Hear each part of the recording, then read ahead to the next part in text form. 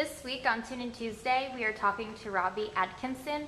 Robbie's position is DAG for the number 12 Verizon Wireless IndyCar 4-wheel power. Can you explain exactly what DAG stands for and what your position entails? Yes, the DAG is either a data acquisition guy, a geek, guru. Kind of has a few different terms, and basically it's in charge of all of the electronics on the car.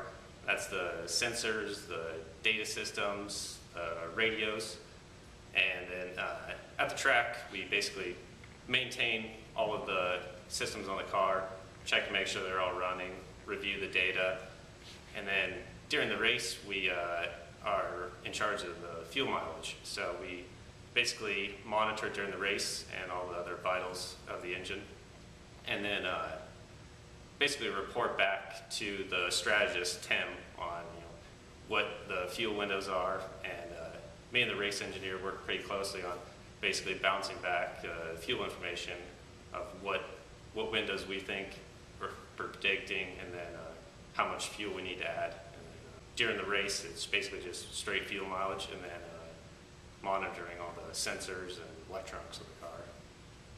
Are your shop duties different than at track?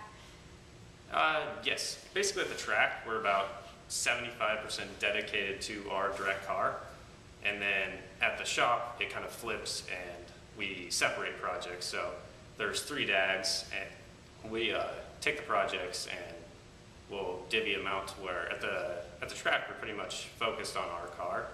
But then when we get back to the shop, it's you kind of focus on one area and do it for all of the cars.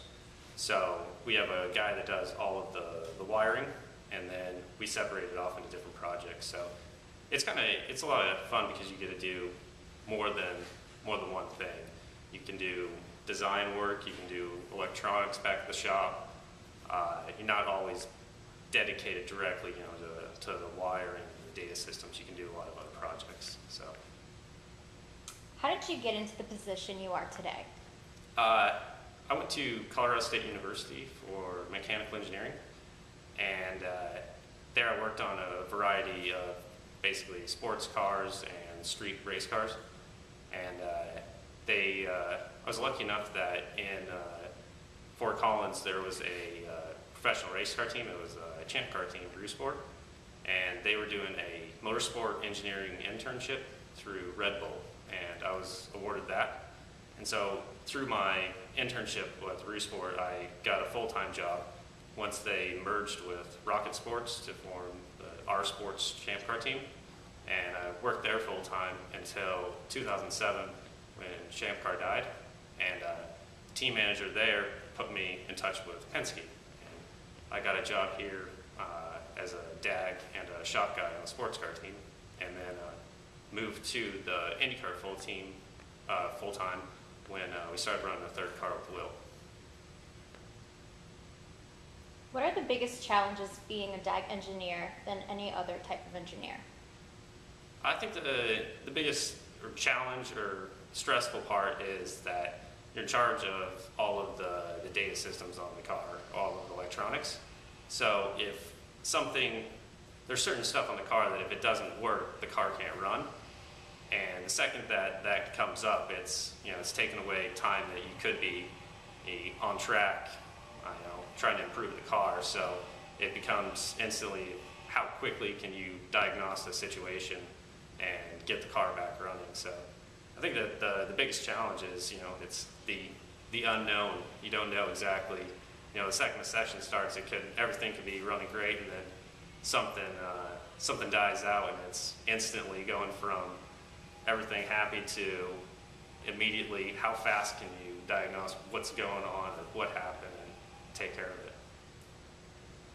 What is your advice for anyone trying to break into the racing industry?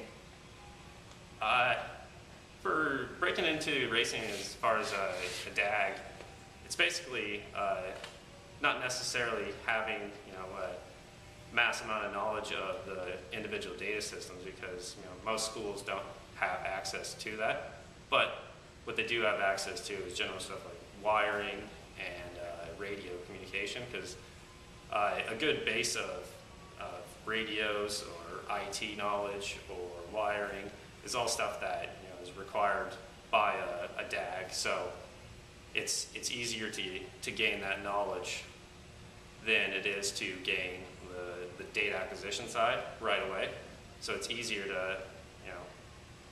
to break into it, to get a job having a firm base of the basics of that, and then move on into the data side once you get in. So. And that was Robbie Atkinson, DAG for the number 12 Verizon Wireless IndyCar of Will Power, answering your questions. Thanks, Robbie.